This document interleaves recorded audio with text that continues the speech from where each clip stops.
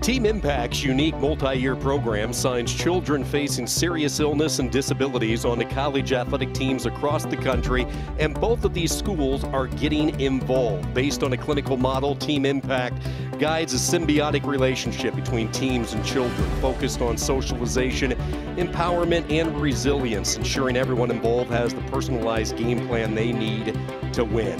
Young Mason and Vince tonight, both honored. Mason wrapping up his second year in Chapel Hill. Big moment for that young man alongside Coleman Scott, as he was able to sign his pledge 2 years ago, and he's been a member of the Tar Heels ever since. And one happy camper with his family wearing the powder blue for North Carolina. Founded back in 2011, Team Impact has matched more than 2,300 children with over 700 colleges and universities in 49 states, impacting more than 60,000 student athletes. And tonight, North Carolina State Wrestling welcomed Vince to their team for the next 2 years as he signed his NLI tonight. Great stuff.